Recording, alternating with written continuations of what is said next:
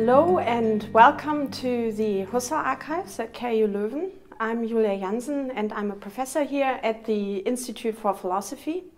And I'm going to talk to you about phenomenology. I'm going to try to help you begin understand what phenomenology is and what phenomenologists do.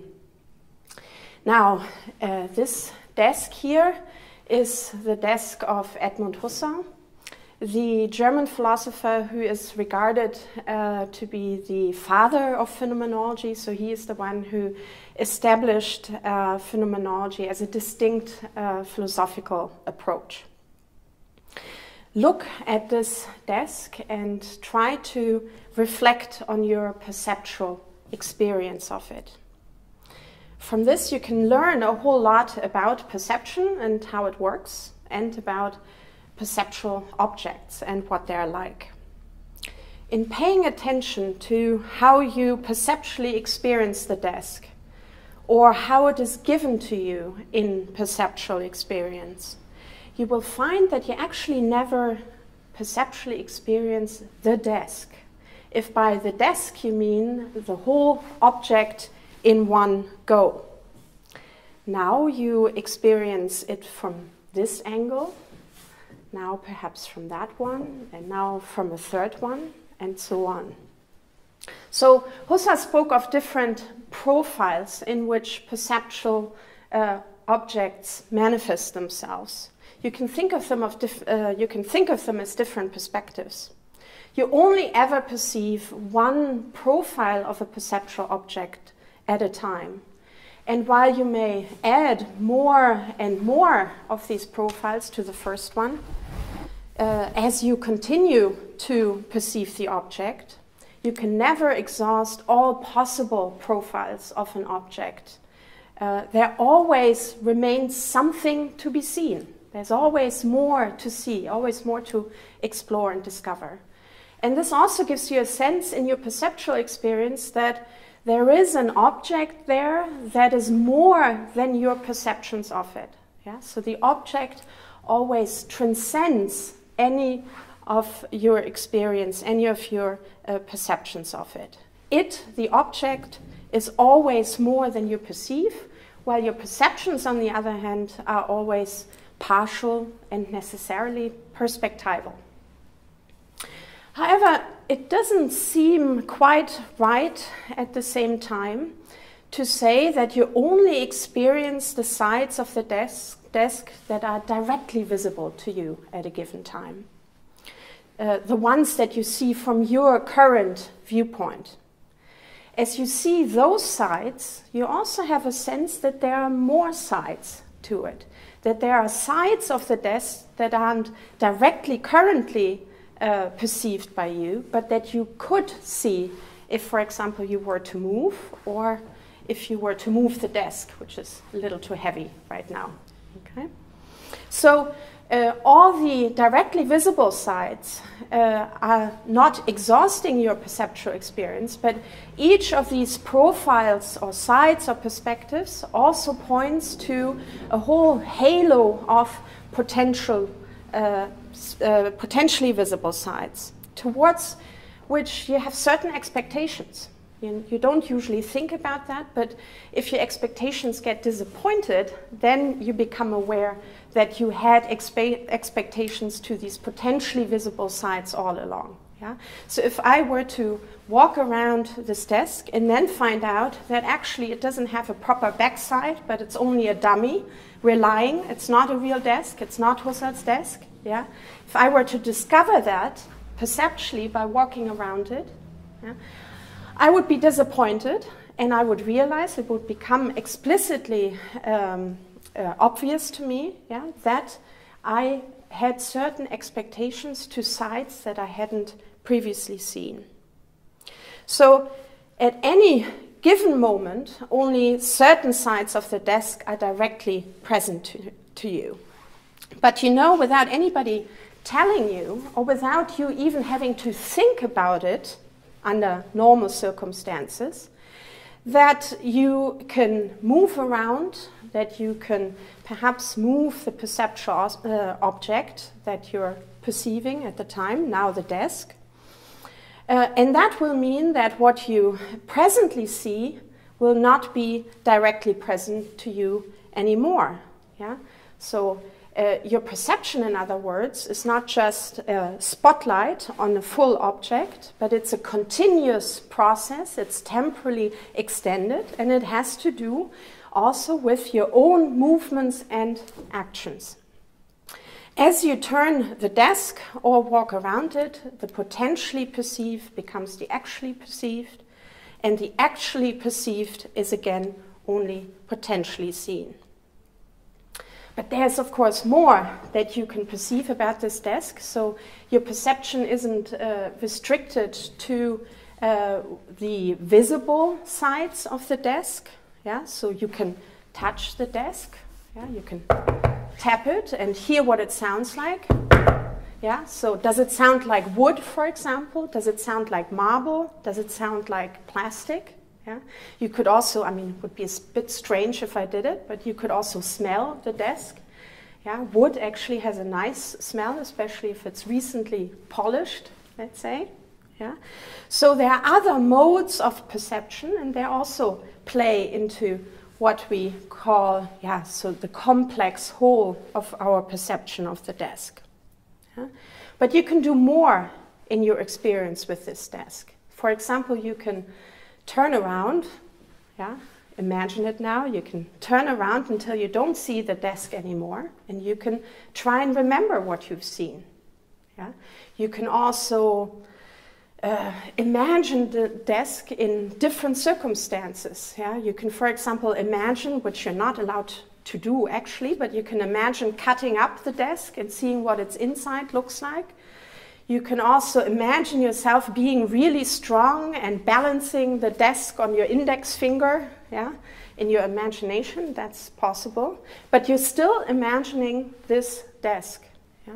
Or you can also think of it conceptually. You can wonder how old it is, or how expensive it is to insure it, yeah? Since it is a very valuable cultural, historical object. Yeah? But these are all different ways in which you can experience the desk or be conscious of it. There are different ways, as Husserl put it, of intending the desk. There are different possible ways in which the desk can become manifest experientially. However, you do not experience the desk as manifest experientially, as perceivable only to you individually. Right? In fact, you'd probably be very surprised if everybody else in this room claimed that they couldn't see the desk. Right? So you assume that what you're perceptually experiencing is not just a private object, but a public one. It's visible to other people.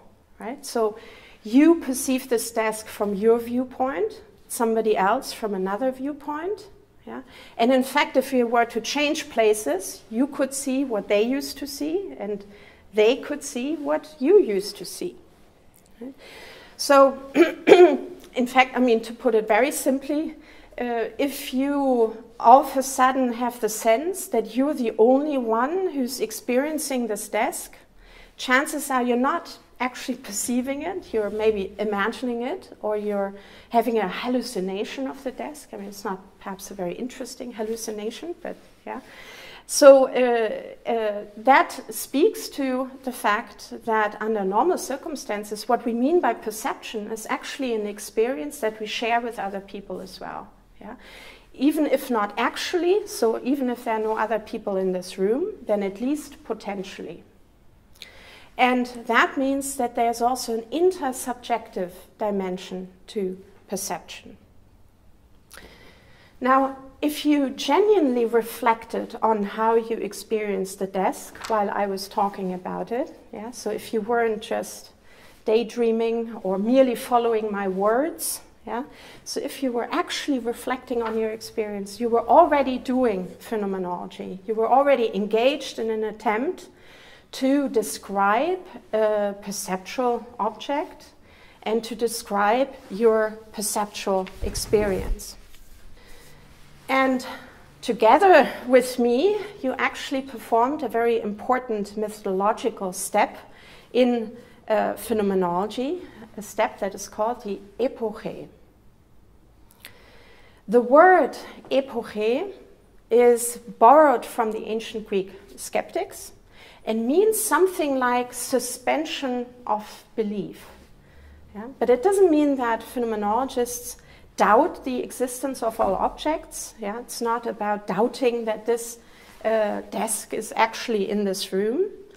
Rather, it is about trying to suspend our conventional conceptions about objects, our conventional explanations of our experiences, yeah, in order to see, in order to check what they're actually like in our experience, how they're actually given to consciousness. The idea behind it, the critical idea behind this, is that the ways we're used to thinking about the world and the ways we're used to explaining it, for example, by means of science, that can come to dominate our description of the world, so that it becomes very difficult for us to check whether our conceptions and our explanations still refer to something in our experiential world, whether they're actually legitimate, yeah, whether they actually correspond to the world as we experience it. Phenomenologists lead our experience of objects back to how these objects are experienced, or how, as they would put it, how they are constituted in consciousness. And they call this leading back the phenomenological reduction. However, when I was describing how Husserl's desk manifested itself perceptually and what that perceptual experience was like, I was interested not in just my experience or your experience, but I was interested in all our perceptual experiences of the desk, and not just of the desk. I was trying to identify, or begin to identify, the various essential structures of perceptual experience as such. I performed what phenomenologists call an eidetic reduction. Taking a particular experience as but one possible variation of that type of experience. Taking this particular experience as but one possible variation of the essence perceptual experience as such. Phenomenologists ask not only what constitutes the experiences of perceiving or imagining or remembering or believing, and also the nature of perceived, remembered, imagined, and so on and so forth objects, but also what it is to love or to hate, what it is to avoid or to fear, or to desire, or to calculate, or to explain, what it is like to be pregnant, or creative, or sick, or what it is like to become aware of one's mortality, what it is like to be depressed, what it is like to be free, or what it is like to be a victim of oppression.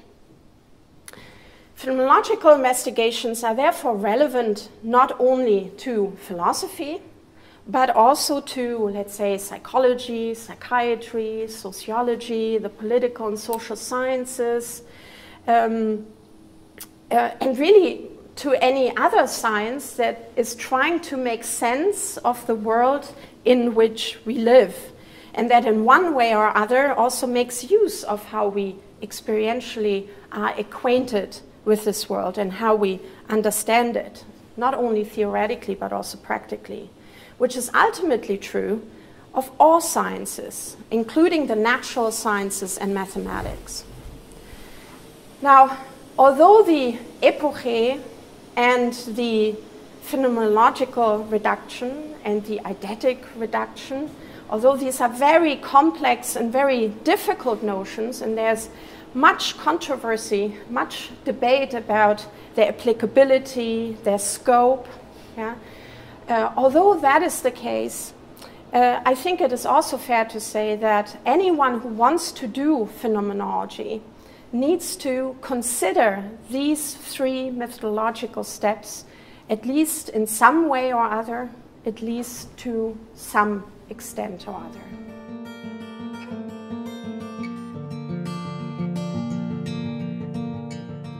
So I think when you actually read Husserl's texts, his books, his lecture notes, you might actually wonder how that very technical language could have inspired entire generations of young thinkers and artists and poets to become part of the movement of phenomenology, because that's what it is as well. It's not only described as a distinct philosophical approach, but also as a movement.